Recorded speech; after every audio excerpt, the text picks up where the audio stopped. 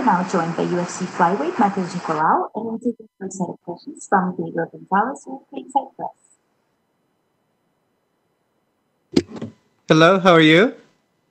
Good. So first off, welcome back to the UFC. What was it like to get the call? Because obviously you were waiting for a fight in Brave, I believe, and then now you're back in the promotion. Yeah, it was a nice call. Got me by surprise, but was a surprise. I got really honored and really happy in being back in UFC.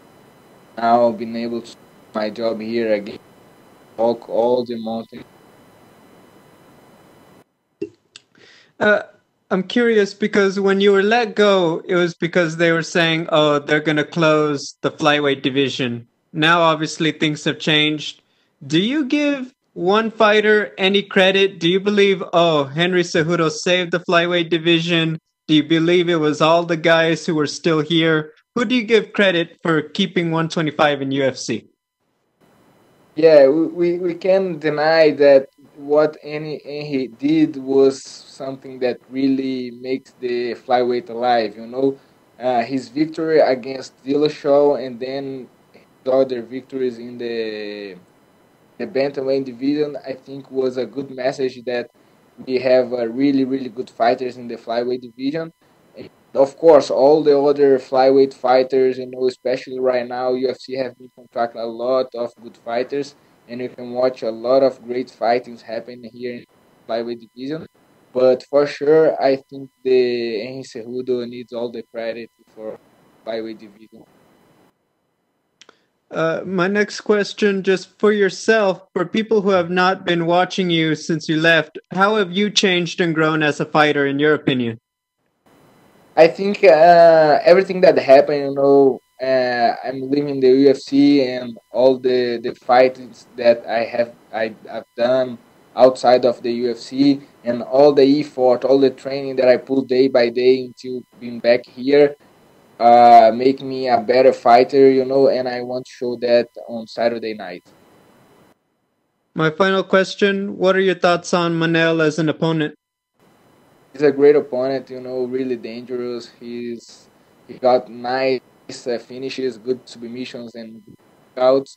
But he is the type of challenge that I want in life. I think he's the type of challenge that will put me on the top of division. That's my goal, and that's what I want. That's what I'm going to top of division. And that walk starts again. Manel Kape right now. Hey, thank you, Matheus, and good luck. Sir. We'll take our next set of questions from Gavin Porter with UFC.com. So, since we saw you last from UFC, what have you learned most about yourself mentally? I think I've grown, that's a natural thing in life as you living and growing. Everything that happened, being kicked out of the UFC that way, too, and now I think I'm even more prepared to all the challenges that I will have ahead of me. So, for fans that maybe don't remember you, or fans that are new fans who haven't seen you last fight in UFC, so what do you think you bring to the octagon that is going to excite fans, and why is this going to be a hard fight for? I think I always put great fights to watch, always exciting fights.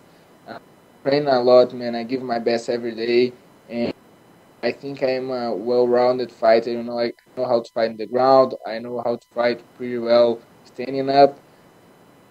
All my UFC fights, I always have great feedback from the media, from the fans, and this time will not be different.